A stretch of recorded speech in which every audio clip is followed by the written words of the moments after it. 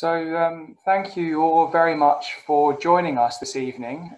We're able to welcome you at the RAS in Stevenson Way, if not to the RAS in Stevenson Way. Myself, Alison, Matty, and Jung Min are here in the RAS reading room. This is our first online collections evening, and we are very grateful to you all for attending.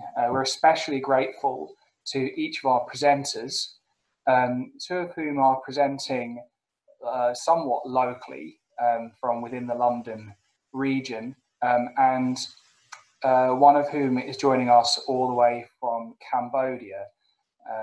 So we're delighted that they can be here this evening. We will be taking a few questions after each of the three presentations, and you're welcome to submit your questions at any time via the chat function, which you should see at the bottom of this of the Zoom session, and we will forward those for you. And you can hear me okay? Okay. So this event was originally scheduled to take place in March, but it was cancelled at the last minute due to the coronavirus pandemic, which had then just broken out. Like most cultural institutions, and indeed most businesses, the Society was forced to shut its doors for several months. But we have since established a regular programme of online talks and lectures. And we have indeed just launched a new YouTube channel where you can find recordings of many of these events. This evening's presentations are also being recorded. With all the interruptions to the Society's activities this year, it's a great pleasure to be able to celebrate some of the wonderful work that has been done with the Society's historic collections. Under normal circumstances, the Society welcomes a steady stream of scholars and enthusiasts to our reading room to examine collections which have a major impact on academic research and inspiring cultural creativity more widely. For many years now, we have also hosted a vibrant voluntary programme working with numerous placement students and volunteers who have done wonderful work to conserve, catalogue and interpret our collections. Many of them have spoken on previous collections evenings. Much of this work has been unfortunately suspended for the last 9 months, but tonight's event is a great reminder both of what has already been achieved and what we hope to do once more as the external situation improves. I'd also like to emphasise that staff have continued to do as much as possible during the pandemic to look after the collections, to assist researchers and make progress with cataloguing and digitisation projects even while working from home. Our reading room did reopen 1 day per week for 3 months from late July before closing again during lockdown 2. And we're hopeful that we will be able to reopen for a few days before Christmas and then again in the new year. We've also recruited a new archivist, Emma Jones, who took over from Nancy Charlie at the beginning of October. So please do feel free to get in touch with Emma and myself, if we can help with your research or answer questions about the collections. So without further ado, I would like to introduce our first speaker, Sunitra Singh. Sunitra served as a lecturer at the Department of Archaeology at the Royal University of Fine Arts in Phnom Penh in Cambodia before completing the MA in History of Art and Archaeology at SOAS in 2018-19. She has conducted a number of archaeological excavations of prehistoric sites in Cambodia and has co-authored a series of books and articles in this field. Sunitra is currently pursuing her PhD at SOAS, where her research examines sculpted stone representations of textiles at Angkor Wat, as well as the limited textile remains that are available from this site and its environment. Sunitra received SOAS Alphawood scholarships for both her MA and PhD study. There's clearly a wealth of subjects that Sunitra could address us on this evening, but she is going to focus on one matter, which is her experience cataloguing and arranging photographs and other materials at the RAS from our HG Quaritch Wales collections, which is one of our largest multi-format collections of photographs, archives and objects, which document Hindu and Buddhist antiquities from Southeast Asia. So I'd like now to hand over to Sunitra to talk to us from Cambodia.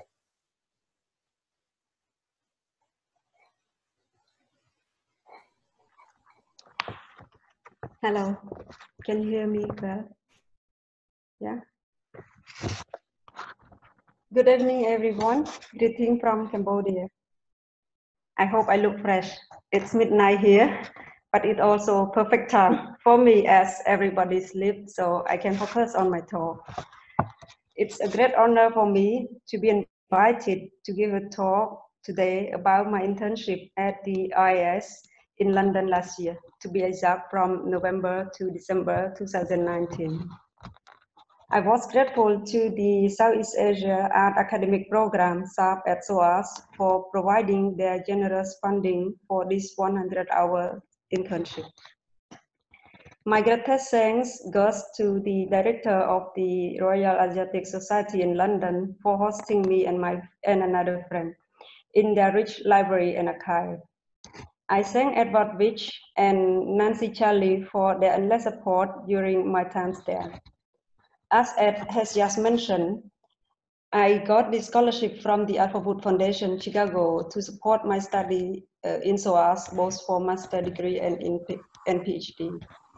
After finishing my master degree in September 2019, I was also funded to be an intern at the RAS library in London to learn about archiving, cataloging, and conservation of old photo, glass slides, negatives, and reports. Sorry, could you share the screen with us? Ah, yes. Thanks. Sorry. No problem.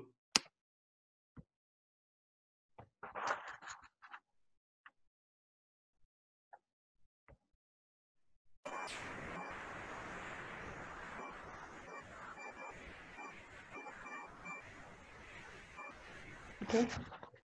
All right. Yeah. So,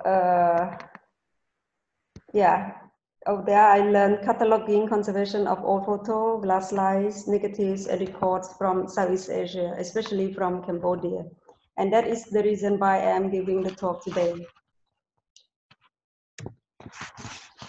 My presentation today will focus mainly on the Horace Geoffrey Quaritch Wales Cambodia collection, especially his handwritten journal, which was the record of his trip to Cambodia in the early 20th century.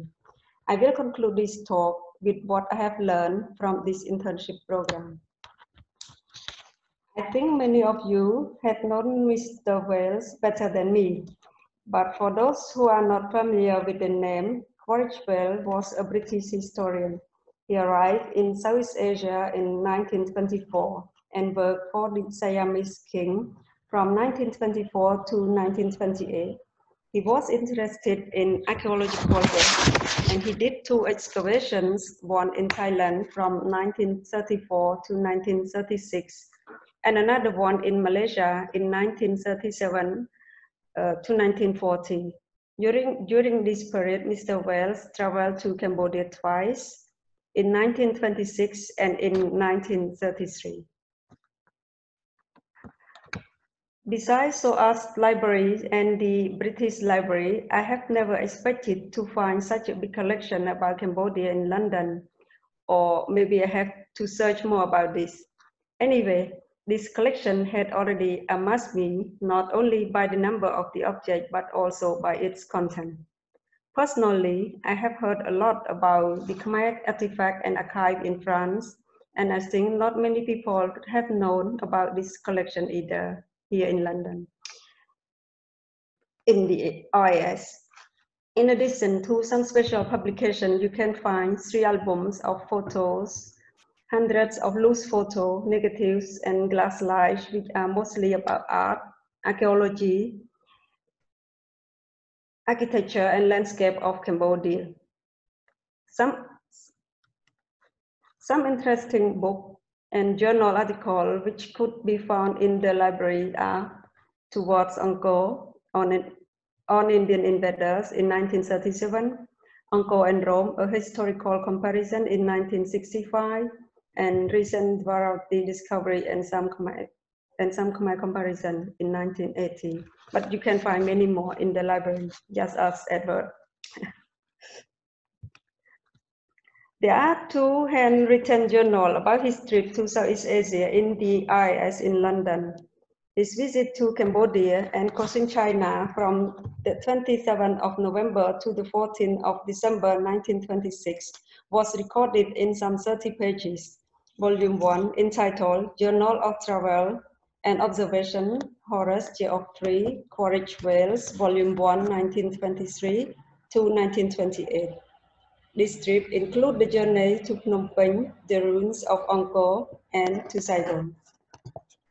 In addition to the description about the journey, he includes his drawing about the plan of Angkor Park, the ground plan and longitudinal plan of Angkor Wat Temple.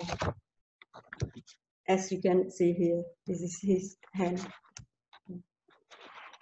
Now, let me show you what I have learned from the internship program. I was lucky enough to be selected to join this internship program, which provided me a privileged opportunity to work with Nancy and Edward on the collection of Cambodia and Southeast Asia, which I am familiar with. I am happy that I was able to identify some of the material belonging to Cambodia or Southeast Asia, as this is my field of studies and research in SOAS and in Cambodia. I have been teaching archaeology student at the Department of Archaeology at the Royal University of Fine Arts in Phnom Penh on excavation techniques and conservation of archaeological material. And after this internship, I am planning to include the conservation method of documentation material into my lesson as well. I am also willing to share my experience on cataloging and conservation of documents with museum and library college in Cambodia.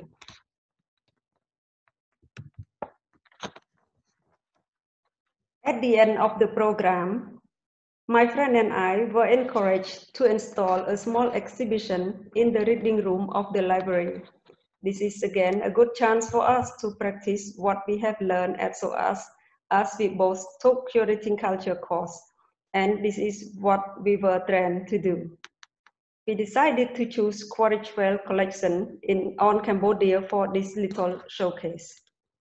There were many things we would like to choose from the collection, but due to the limited space of the vitrine, we could only select some, including one handwritten journal, a catalogue of Quaritch Whale's photo on Cambodian temple, city architecture, village life and landscape.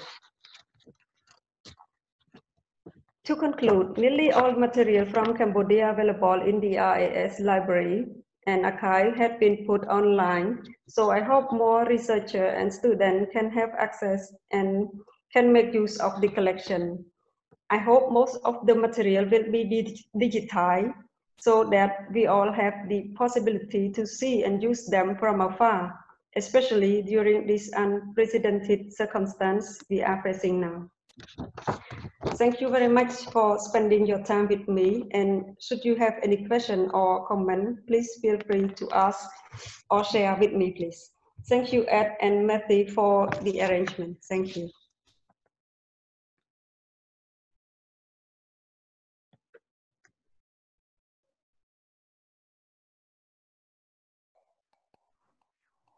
Thank you.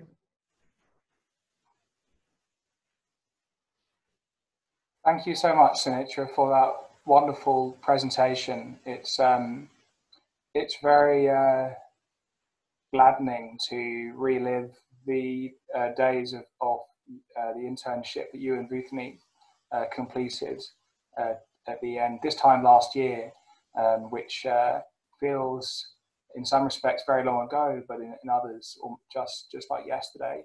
The Alphawood program has been a wonderful way to work with curators and scholars from Southeast Asia, and has also provided a great opportunity to learn more about our collections of Southeast Asian archives, photographs, and objects, and in this case, to learn a great deal more about the Cambodian collections at the RAS, which is not something which people would ordinarily assume that we would have, just like you said.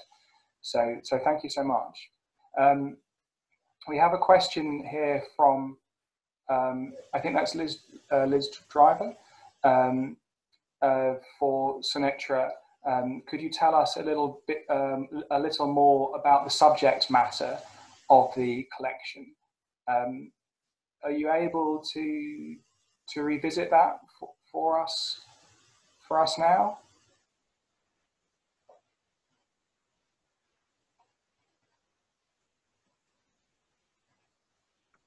I'm sorry, what do you mean by subject matter?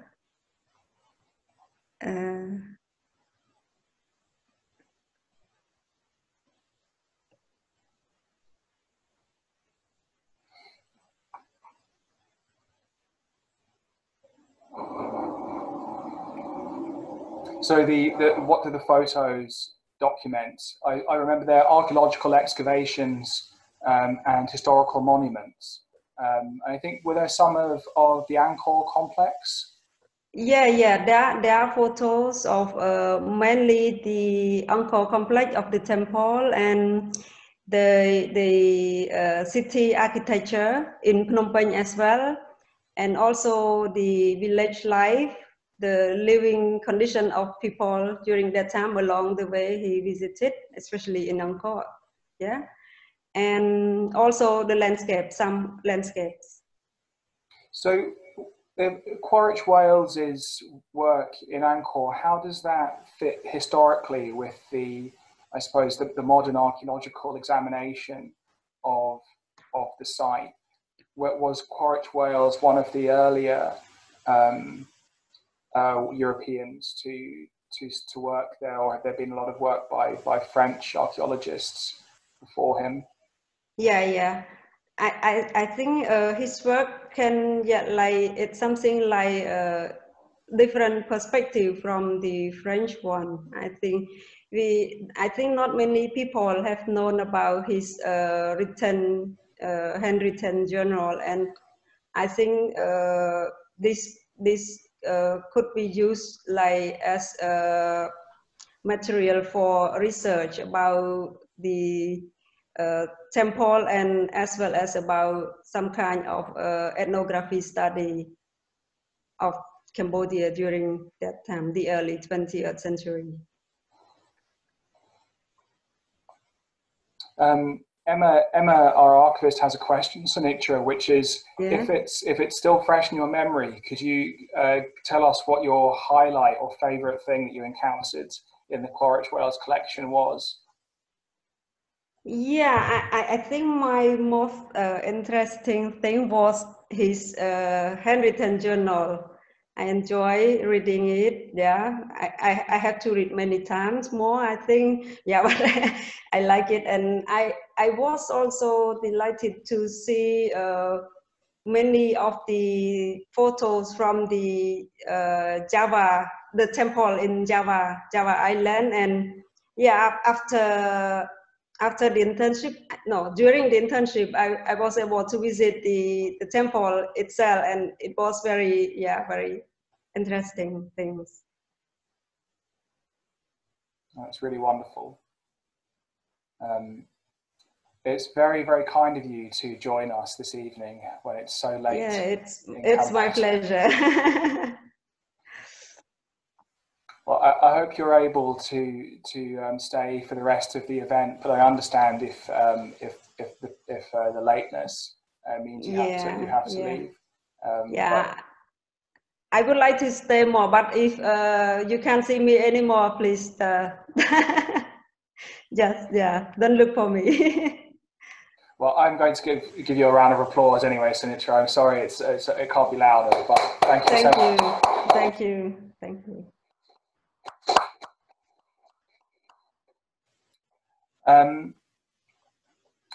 I would like to introduce our second speaker for this evening, which is Arantza Dobbels, who is currently a project conservator at the National Archives, working with their digitization team. She graduated with an MA in paper conservation from Camberwell College of Arts last year in 2019. And previous to starting her career in conservation, Arantza graduated from UCL with a BA-SC in Art and Sciences. Her interest in both sciences and arts and their intersection is what drove her to pursue conservation. Arantza will discuss the conservation of several maps drawn by Indian artists in the 1830s, depicting the sacred island of Sivasamudram and the bridge over the Kaveri river. So hopefully we can hand over to you now. Hi everyone. I hope you can hear me well. I'm just going to share my screen. I cannot share my screen, so if the host could let me do that.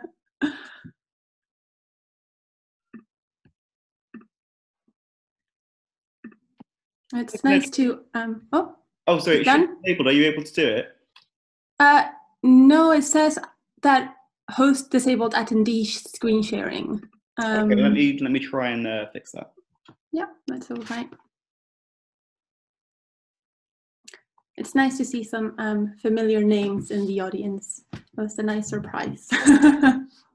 Okay, so I think now I can. I was made co-host. So if I share this screen, share, and then can you see that? Okay, perfect. Thank you. Okay, so I'll get started then. So like Ed already said, my name is Arantza and I'm a project conservator at the National Archives. The project that I'll be talking about today is something that I worked on last year when I was still a student at Camberwell College of Arts. It was a really exciting project to work on because one of my main interests as a conservator is maps. So it was such a great opportunity, and I'm very thankful for Ed and the Royal Asiatic Society that I got the chance to do this and that I get to be here today to show you what I did. So this is the conservation of 4 maps from the island of Sivasamudram. The island is a sacred island in India, which has the Kaveri river in it. And the island also counts with a very scenic Sivasamudram falls, which is actually the falls that you can see here in the background of my first slide. So the 4 maps are seen here before the conservation treatment. The 2 maps at the top are an eagle-eye view of the island of Sivasamudram, and the bottom 2 maps are representations of the 2 bridges that were under construction. One of them was on the eastern side of the Kaveri river, and the other one was on the western side.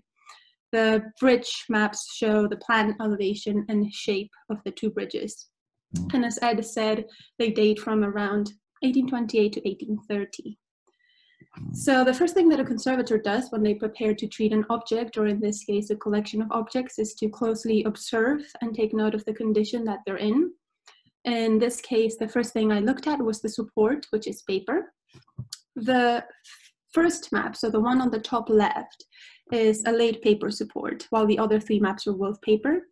This can usually be appreciated when maps or paper in general is viewed through transmitted light, which is not what I'm showing you here, sadly. And laid paper is when you can see the laid lines, which are vertical lines and chain lines of the paper that are usually transferred to the paper from the hand paper making process. The lines are usually on the mold and then they transfer to the paper. And then the other 3 maps are wove paper, which is, they don't have those lines that I just mentioned. After I have a look at the support, I have a look at the media. In this case, the top left map is hand-drawn in pencil, and the other 3 are carbon inks. So there's 2 different types of inks, or actually probably the same ink, just in a diluted form. One of them is black and the other one is gray. With the map done in pencil, this is a map that I had to be very careful with, because as you all probably know, pencil is quite susceptible to being smudged and erased. The particles usually just sit on the surface of the paper, so you have to be very careful because it's a bit more susceptible to information loss and further damage. With the carbon inks, it's interesting how they use them, because I think, I'm not completely sure on this, but from what I observed, the lines that you can see that kind of square off the drawings and then the lettering are printed, but the actual drawings were done completely by hand. I did some tests on these inks, and it showed that the printed ink, which is dark black, was a bit soluble, but the other hand-drawn ink, which is the grayer one, was quite stable. After I have a look at the media and the support, I go on to looking at the damage. So overall, the maps I thought were in poor condition. They weren't terrible, but they had a lot of surface dirt that interfered with the information and the text. There were stains present, as well as the general discoloration of the paper, discoloration that happens both due to exterior pollutants, as well as the internal deterioration of the paper from the acids that start to deteriorate, which makes the paper a bit yellower and sometimes gives it that kind of old book or old paper smell. There's also stains. There were folds, tears, and creases, mainly along the edges, which made the handling of the maps a bit difficult and a bit risky. And additionally, that hand-drawn map at the top had quite a bit of water damage. The edges were very brittle from this water damage, and it probably caused that dirt to ingrain a bit further into the paper. When paper is water damaged, a lot of the times it happens in a situation when the water is not very clean water. There might be other dirt floating around. So when the paper dries, a lot of the times it can become a bit crunchy, and it makes it a bit difficult to handle because it can crack. So that's something that I had to look out for. And I have some closer up photos of these maps, since you can't actually see them in person today. I thought it'd be nice to just see them a bit bigger. You can see that water damaged edge with all those tears and creases. You can see how the pencil has been a bit smudged, mainly in that right hand side area as well. In this one, you can see on the left side of that map how there's a lot of dirt concentrated in that area. That's probably because of how the map was kept for a long time. You can see a close-up of the tears and the creases. Ooh, and then, oh, there we go. And then these are 3 pictures. The first one is of the blue stamp that I will talk about a bit later on. We also have a detail of that hand-drawn work that I was talking about with the black and the gray inks. And then another image in which I was trying to show a bit more of those stains that are not just surface dirt, they're actual stains from something, I don't know what, that must have dropped on the map at some point. And so after I look at the condition, I decide what the aims for the treatment are. In this case, I had 2 of them. The first one was to stabilize the maps for handling and viewing. Before the treatment, as you've all seen, the maps were difficult to handle. They're susceptible to further damage and loss. And particularly that hand-drawn map is what I was quite concerned about. Additionally, the dirt, the tears, and the creases and the folds obscure the information, and we want to make it as easily available to the readers and the researchers that come to RAS. From these 2 aims, you can see that my intention was never really to bring the maps back to a perfect, immaculate condition. As a conservator, this is never really something that I want to do, as I think that an object's past history is also told to its condition. And so in my head, you know, maps were made with the intention of showcasing the place or structure, in this case, the island of Sivasamudram and those bridges. They weren't made, or the intention wasn't for them to just look beautiful and be works of art. So that's something that I want to maintain and not erase that kind of history in what the maps have gone through. I want to stabilize them, but I don't want to completely erase those little things that have brought them all the way to, you know, the time and day that they're at now. And with the blue stamp, what I wanted to talk about is that this is something that you're probably all very familiar with. It's the very common library or museum stamp. They're known as ownership stamps, and they're placed on books or items to help establish rightful ownership in case it's ever stolen. They are permanent, but they usually can cause conservators a few problems because they tend to be quite fugitive. And of course, it was fugitive, which posed a problem because I had intended to wash these maps. But I will now talk about what I ended up doing in the end. So I had two things to consider when I was writing my treatment proposal. The first one was time. So this wasn't the only project that I was working on at the time, and I think that's true for any conservator and any project out there. You're never just focusing on one thing, and you have to, you know, kind of break up your time with different things that you're working on. And also resources. This was a project that I did at university, and we did have a lot of our at our disposal, but, you know, maybe not to the same level that you would find in a bigger conservation studio, particularly in terms of, I'm thinking analytical instruments and things that I would have maybe liked to analyze the media a bit more or the paper a bit more. Having said that, I wrote my treatment proposal according to the condition reports that I had done and talking to Ed as well. And initially I had planned to do an aqueous bath for the documents, which would allow for a lot of that ingrained dirt that I was talking about to come out. Basically, when you wash paper, it's done very carefully and in a very controlled way. We first humidify the paper so that when you do immerse it in a bath of water, the fibers have already relaxed enough and they are ready to take on that water. The water then swells the fibers, they open it up, and they allow for a lot of that ingrained dirt and acidity to flow out. It's obviously they're really important to then dry and flatten the paper accordingly. But in this case, it's something that I considered, but because of the fugitivity of that blue stamp, it's something that wouldn't have been as easy. I explored the option of applying a consolidant or fixative, which would have protected that stamp from the water and it would have stopped any ink from becoming mobile. But as I carried out a lot of tests, and also due to those time and resource constraints that I talked about, I didn't find a suitable fixative. And I thought that washing would be a bit too dangerous at the time. Additionally, I would see later on that actually the surface cleaning that I carried out was enough, in my opinion. It did a really good job at removing a lot of that dirt and making the maps look a lot cleaner, and the information was a lot more visible. So the actual treatment for the maps then was surface cleaning with a smoke sponge and a grated eraser. A smoke sponge is like a rubbery, porous material that picks up dirt really well. And the grated eraser you can see on the screen here, it's exactly what it sounds like. We grate eraser on a cheese grater, and you use your fingers or maybe a cotton ball inside some soft muslin to rub it around the paper, and it does a really good job at getting some of that ingrained dirt out. This is something that I did not use for the pencil map because obviously it would have erased some pencil, so I did not do that. I then moved on to the humidification of the maps, which I carried out in a cedar wood chamber with an ultrasonic humidifier. It reached a humidity of about 70%, which allows it to relax, and then you can really open up those creases quite nicely. Afterwards, these were flattened between some felts and blotter. The felts really help flatten the paper, but keep any of that surface texture that might be in there. So in this case, for example, the Leydon chain lines that are on one of the maps, in some cases it might be things like watermarks.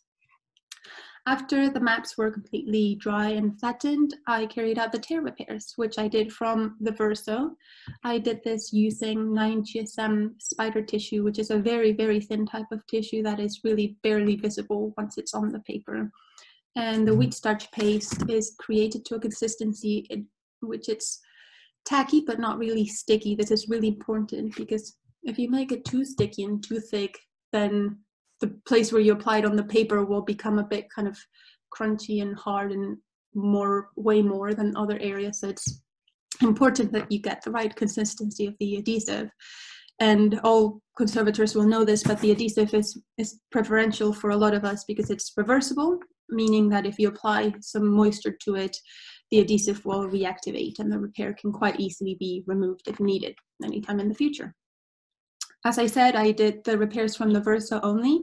I did a bit of handling after those repairs were dry, and I noticed that I didn't really need to reinforce them from the front, which is quite nice because it really keeps that visual kind of clean of anything that might obstruct it, even though, as I said, the repairs are barely visible, so it wouldn't have been that noticeable. And after they were all treated, I made a new folder for them because, as you can see on this image, there's a slight crease down the middle of the map. The 3 big maps were folded in half when they came to me, which is not really a bad thing, but I thought it would be nicer, since they were nice and flat now, to just store them flat. And so before I move on to showing you some before and after photos, I wanted to just talk about the importance of documentation, because it's very important. It's important for the conservator so that we know what we have done and we can remind ourselves of the work both during and after the project. It's also important for the client to understand the decision-making processes. So in this case, I was sharing my condition reports and my treatments with Ed, and hopefully that was helpful to you in knowing what I was doing and making sure that I wasn't going to completely ruin any of these things. And also it's important for future conservators or curators or owners of the items, because in case that the item needs to go treatment in the future again, or maybe someone wants to actually undo the work that you've done, if they know how you've done it and why you did it, then it's a lot easier to do that. And I have an example here of my documentation for that hand-drawn map. And actually, if I can share, I just wanted to share this screen because I think it's just nicer to see it this way. So in this case, I decided to kind of put my condition report and my treatment report together in one file that would have all the information for that particular item. So this is the condition report that I did before starting any treatment with some of my comments.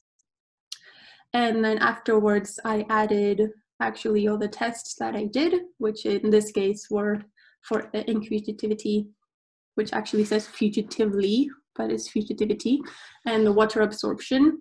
And then I recorded all my treatments, how I did them and their duration. And then at the end, I had a little bit of an evaluation of the work and some before and after photos.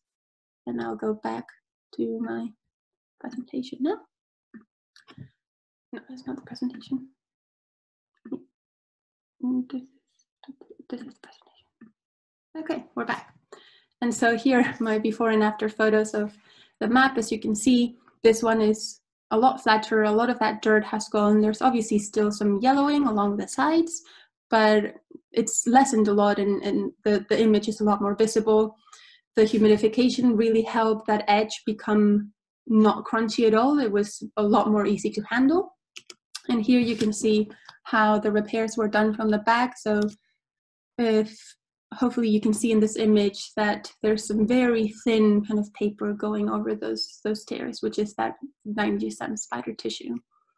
And here are the other maps. They're much flatter. Most of that dirt is gone, but they still have a bit of that, I guess some people would call it patina, that shows that they're not just completely new, which I appreciate in old documents. And as I said, they were rehoused in a new folder that would fit all of them, with some interleaving layers of bondina so that they would be handled a bit more easily and covered when they were moving around. And that's it. They were then returned to the Royal Asiatic Society. So thank you for listening, and thank you for having me here today, for letting me do this project, which was very, very fun, and I learned a lot from.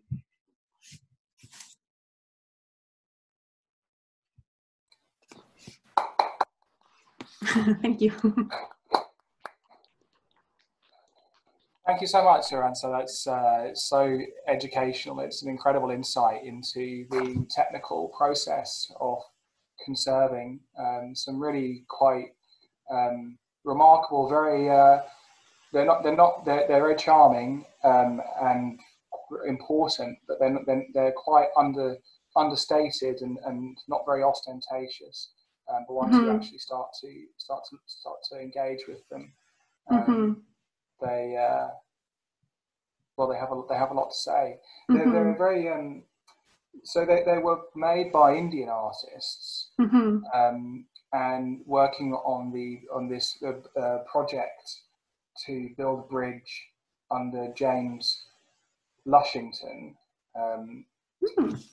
and they were published in the Transactions of the Royal Asiatic Society, along with commentary by Ramaswamy Mudaliar on the island and the bridge construction project.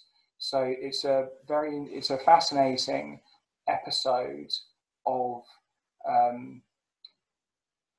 cooperation, if not collaboration, between Indian artists, engineers and planners with a British authority, I suppose.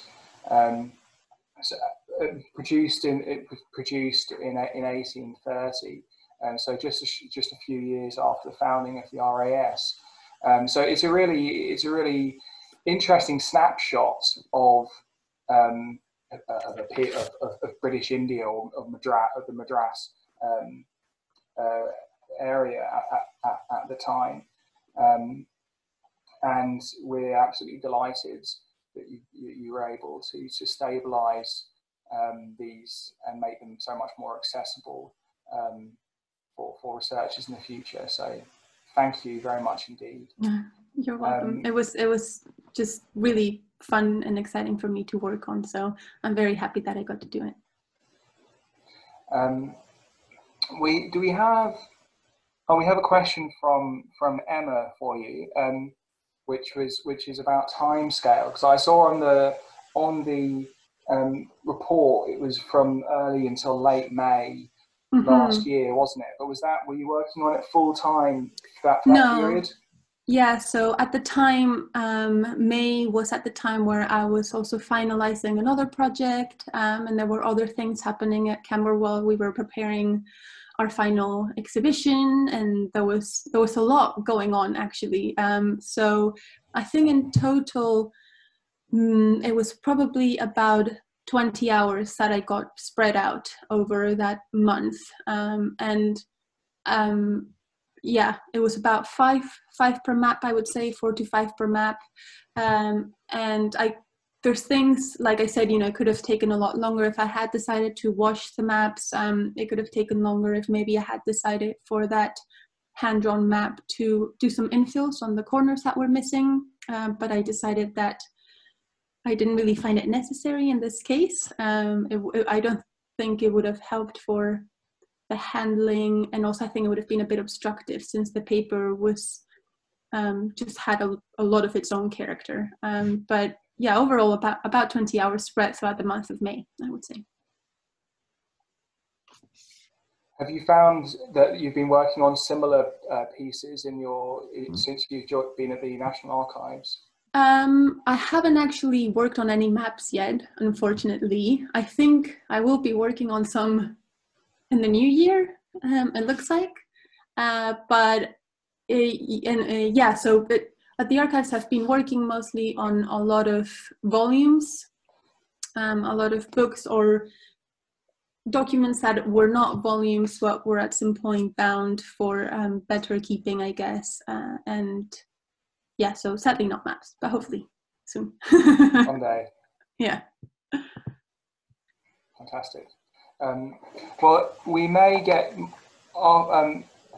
because the next presentation may have some interesting similarities as well as contrasts with yours. So perhaps there may be an opportunity to come back after Rebekah's presentation as well. Perfect. But I'd just like to thank you again for all of your work with the collections and for joining us this evening. So thank you. It's my pleasure. Thank you.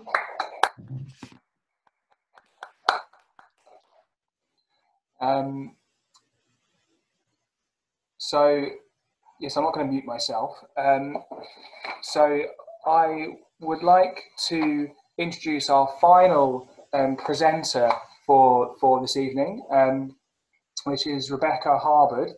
Rebekah graduated with an MA in paper conservation with a focus on art of paper from Camberwell College of Art in 2019. She came to conservation after working as an exhibitions coordinator and volunteering with preventive conservation and digitisation at a number of heritage institutions, including the Courtauld Institute of Art. Rebekah has a background in history of art and design, and she currently works as a project conservator for digitisation at the National Archives in Kew. So I'd like to hand over to Rebekah for her presentation now. Okay, hi Ed, and thank you for the introduction, and thank you for inviting me to speak as well. Hello everyone. So today I wanted to share the treatment of two double-sided Indo-Persian manuscript leaves that the RAS generously lent to me during my Masters in Paper Conservation, from which I, as Ed said, I graduated last year. I wanted to begin a little bit about my research into their materiality, which brought to light some interesting questions regarding their age, and then give an overview of the conservation treatment, which aimed to make them accessible to researchers and enable occasional display at the RAS. So I'm just going to share my screen quickly.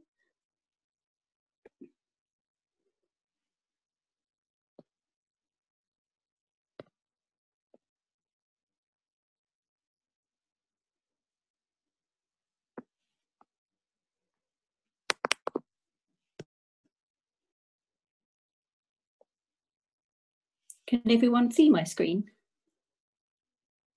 That's perfect, thank you. Great, okay. So yes, as I said, I'll give just a brief overview of my research into the materiality and about the conservation treatment. So illustrated manuscripts are the main form of artistic endeavour produced in the workshops of the Royal Courts and for the commercial market. These leaves that you can see here with miniature paintings and opaque watercolour and metallic pigments surrounded by ruled borders depict scenes derived from the famous Persian story of love and devotion, Laylá and Majnūn, as you can see depicted in the first and third leaves. Laylá and Majnūn have been described as the Romeo and Juliet of the East. Majnūn, meaning possessed by spirits, falls in love with his cousin Laylá, but they are forbidden to marry. Majnūn retreats into the desert with only animals as company, as you can perhaps see in the third leaf, while Laylá, married to a nobleman but still devoted, dies of a broken heart, Majnūn following her to the grave. The provenance and production of these leaves is quite uncertain, but is suggested to be in North India during the mid-16th to mid-17th century. Their distinctly Persian style inscriptions are shown at the bottom of the slide here. An additional painting of the verso of the princely figure of Khwarezm Shah on horseback can perhaps reflect the spread of the Islamic Empire from Central Asia to India and the resulting movement of Persian artists during the early development of the Mughal Empire in the mid-16th century. It's been suggested that this played a significant role in the development of miniature painting during the early Mughal period, where Persian Safavid and Bukhara styles were introduced and began to synthesize with local and regional Indian styles. The regional school of Bukhara painting flourished during the mid-16th century, with Bukhara becoming a significant centre for the production of manuscripts of Persian literature. The possible influence of Bukhara painting can perhaps be seen here in the elaborate ornamental arabesque decoration, the arch, and perhaps the bright colour palette of these miniatures. So the manuscript leaves have very likely been trimmed and are not particularly fine, as you can see here, suggested by the tilted laid lines in the paper, which Arantza helpfully explained before, and the uneven fibre density visible here in transmitted light. The curvature increasing at the spine edge, in addition to possible guarding remnants, can support their previous bound format. I found the paper was starch-sized and smooth, but without the often high burnishing associated with Islamic and Indian papers. Due to pigment abrasion and loss, the features of traditional miniature painting technique are also visible, for example, in the underdrawings in red and black ink, as you can see here. In addition to the expected pigments such as lead white, Examination also showed the presence of Indian yellow, visible under UV light as a characteristic bright golden yellow as seen here in the bird's beak, and can support production in India. Interestingly, however, I found from scientific analysis also identified Prussian blue, rather than common Persian pigments such as ultramarine or indigo. This therefore aligns production potentially with the 19th rather than the mid-16th to mid-17th century, particularly when I didn't observe any evidence of reworking of the painting, and Prussian blue was not actually synthesized in Europe until the first few years of the 18th century. The degradation of green and metallic pigments, which analysis confirmed to be copper-based, formed a key driver in the development of my treatment approach. So my approach was driven by two key aims. Firstly, to improve the physical stability of the leaves and enable safer access for researchers at the RAS, for which the Persian manuscript collection is one of its most heavily used. And secondly, create an appropriate storage solution that would enable safer access and also occasional flat display of all paintings. As you can see from the images here, the manuscript leaves displayed a range of physical damage, from minor creases and folds to localized embrittlement, fractures and loss, particularly at the foredge, likely due to flexing in a bound state. Complete fractures in many areas of the ruled borders made the leaves very difficult to handle and view safely. The damage has also likely been increased by the robust historical repairs that you can start to see in the second and third pictures, and the associated moisture due to the use of wet adhesive, suggested by the tide lines, localized distortions affecting layers of thin lead white and green copper pigment induced degradation. So my challenges were very much ethical. For example, should I remove the historical repairs, and practical in terms of how I could control the moisture. So while generally unsympathetic, a number of key findings and discussions during my research led me to the decision to actually retain the historical repairs. So firstly, observation of a number of manuscripts of the period showed a similar style of repair of both this unsympathetic off-white paper and perhaps a more thoughtful retouched paper, as seen in the central image of one of the leaves, and also the Shanama example from Cambridge University on the far right. Research suggested that these are most often seen in Persian manuscripts, which have spent time in India, therefore providing some evidence and very important historical evidence. Secondly, as you can see, undesirable pigment loss was also observed due to the prior removal of a repair, as seen in the image on the far left. And thirdly, the very strong adherence of repairs following testing with animal glue in areas of crumbling paper with copper pigments would present high risk of further loss through the likely mechanical action and the use of moisture to remove the repairs. The key consideration when deciding on the treatment was the presence of the copper pigment-induced degradation. So the characteristic signs of this degradation can be seen in the strong absorption of green pigments in UV light, as you can see in the images here, the green discoloration below metallic pigments, and corresponding browning and fracturing of the paper. Many conservation treatments, as Arantza touched on, involve the use of water to a greater or lesser extent, from washing to remove discoloration to the use of adhesives, which contain different levels of moisture. Copper pigments can be very sensitive and also can dissociate into copper ions and the acetic acid, which are then available to initiate the breakdown of the cellulose structure of paper via oxidation. Therefore, any treatment that I would need to take would take this into account, and I'd have to reduce the levels of moisture. So beginning with the least damaged leaf, my treatment, as I've outlined here, involved minimal surface cleaning, consolidation, which involves securing and stabilising flaking or lifting areas of paint, stain reduction, resizing and repair. Today I just wanted to talk about stain reduction repair, which presented the most challenges with the presence of copper pigment-induced degradation and the small scale and double-sided format.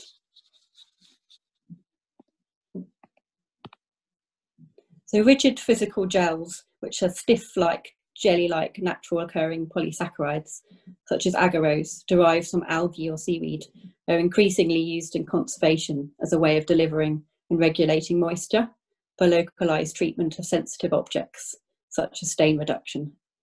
In the case of these objects, due to the proximity of the copper pigments to tide lines and the moisture sensitivity of the paper, a rigid 5% agarose gel was made with a ratio of 80-20 IMS and water, and this was used following testing to reduce tide lines.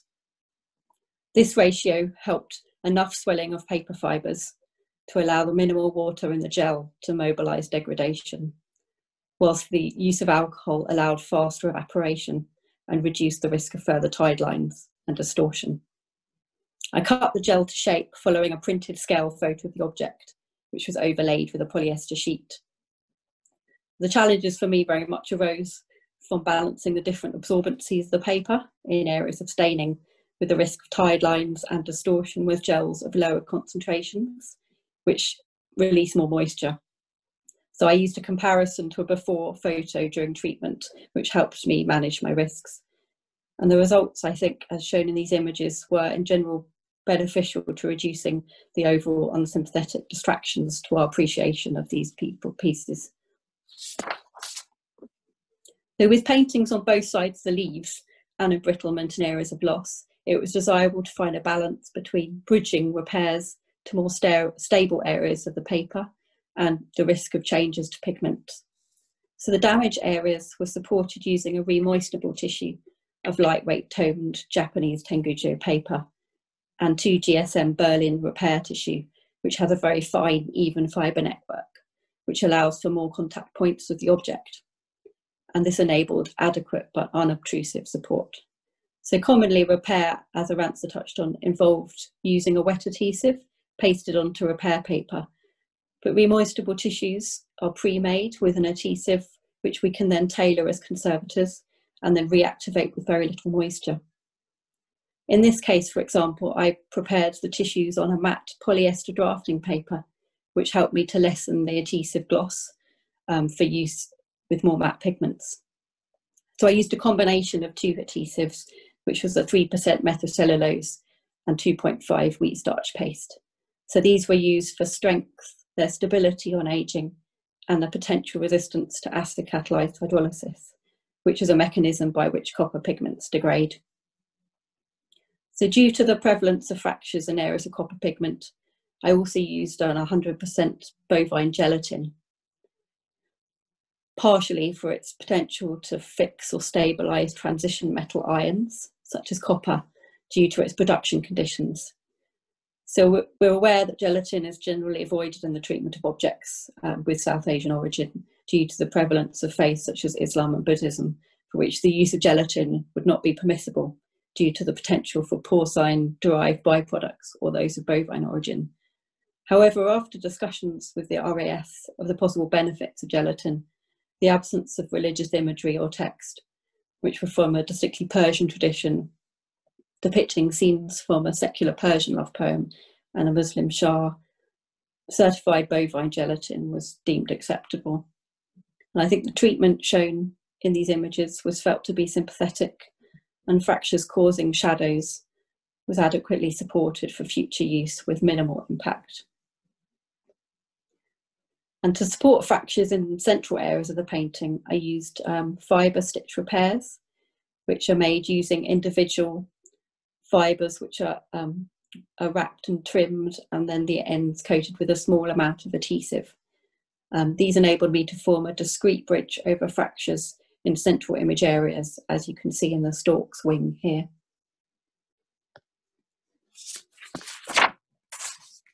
So following treatment, the manuscript miniatures have been successfully stabilised with the risk of immediate loss and further migration of ions during treatment reduced through the use of controlled moisture methods, such as the remoistenable tissue and rigid gels. So to enable safer handling and flat display of all the paintings, the loose leaves were mounted using an anti-static acrylic verso or support with a protective cover, and they were inlaid into a support sheet, as you can see here. So I I kind of adapted an inlaying method to be more sympathetic to the previous bound format of the leaves. So I attached the leaves at the spine edge following existing guard remnants, which enabled me to maintain the visibility of the leaf edges. And this was hoped to aid future historical research in the context of the RAS, rather than just framing the leaves as works of art alone. And this mounting, in addition to storage in a custom portfolio, which I made, as you can see here, provides access and study without the need for direct handling of the leaves, as well as protection when it's returned to the storage in the mixed Solander box at the RAS. It was a real privilege to be able to research and treat these beautiful objects. So thank you again, Ed, and all at the RAS for this opportunity. And thank you for listening.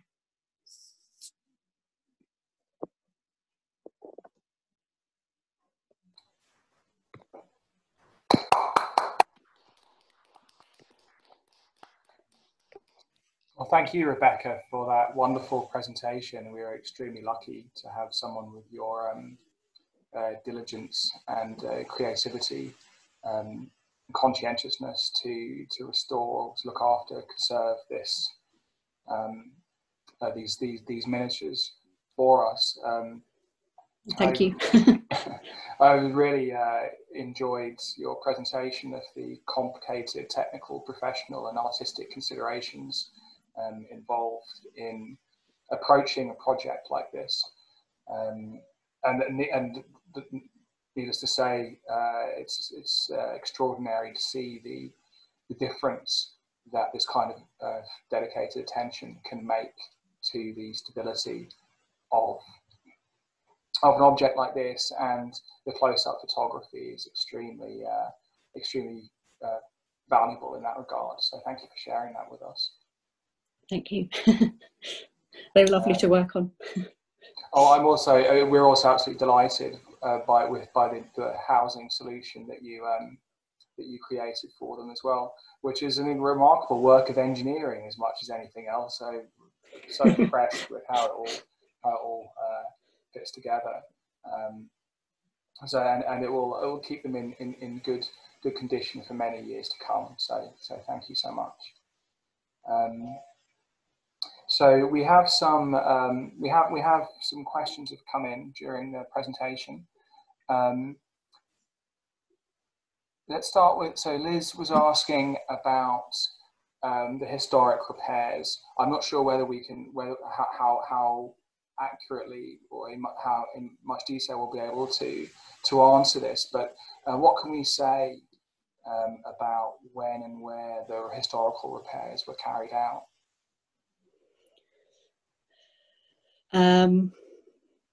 Put you on the spot there. We can start by region or continent, can't we? So we think that they were carried out in India. Yeah, I presume. I mean, I always kind of felt as I was working on them that they were part of a. I mean, this is side of the track, I suppose, but they were part of somebody's almost like a sketchbook of somebody practicing their work. So they were actually working drawings in a way, is how I kind of started to think about them, and that maybe due to the different repairs that they were obviously repaired multiple times because they were working documents, as it were. Yeah, in terms of I mean, maybe based on my research about when they could have potentially been made, so maybe the 19th century, I imagine the repairs were probably done around that time, at a guess. Yeah. I would concur. I mean, these kinds of repairs are widely attested in our Persian manuscript collection. And of course, it's the Persian manuscript collection, but many of the Persian manuscripts are in fact Mughal manuscripts. So many of them are from India, and we have a lot of these kinds of repairs in that collection. And yes, it's widely carried out between the 17th and 19th centuries, and which was of course when these miniatures would have found their way into the RAS collection.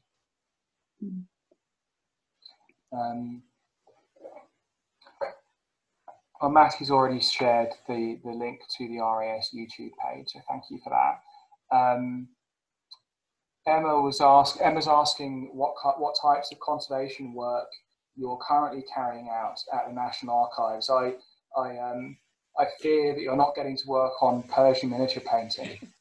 No, I can live in hope for the future. Well, I have worked on, most recently, like Arantza said, we work quite a lot on bound volumes, but I did have the chance recently to conserve 11 very large, very cumbersome parchment rolls. Yes, which were a real challenge because of their size and length. I think one was about 80 meters long. So that was a challenge, and it was parchment. So yeah, that was really interesting. And I have worked on some maps, so there is some variety, but no Persian manuscripts. Not yet. No. Maybe some will appear at some point. We have a comment from Jamie Comstock Skip, which I think you can probably see these, Rebecca, can't you? About a similar demonstration in the Bruni Institute in Tashkent. Cool. So, oh, that's great. I suspect that this is yes. I think that this as a regional example, I can imagine there'd be similar styles of painting from the Bukhara, or whether this is a quasi Bukhara school miniature. That's really interesting. I'd like to see that. Maybe you can get the National Archives send you out on a jaunt to Tashkent to look after some of theirs. That would be nice. Live in hope.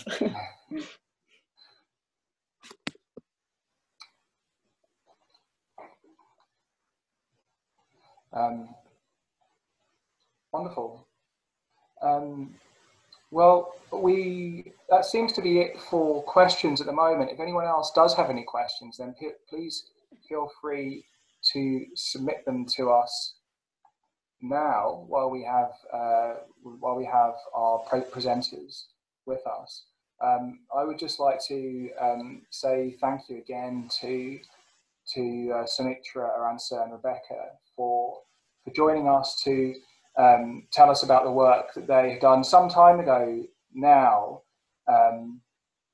And it was, of course, deeply regrettable that we had to postpone the collections evening from earlier this year.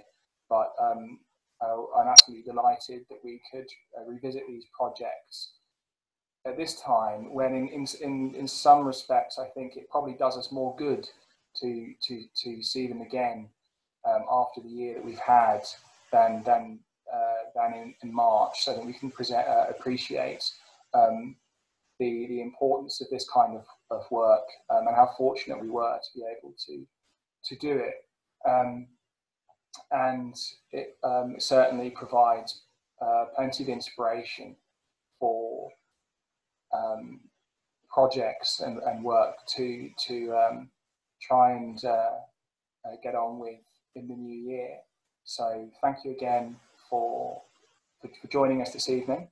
And if we don't have any more questions, then perhaps if any of our presenters have any more comments, then of course they're very welcome to have the floor before we sign off.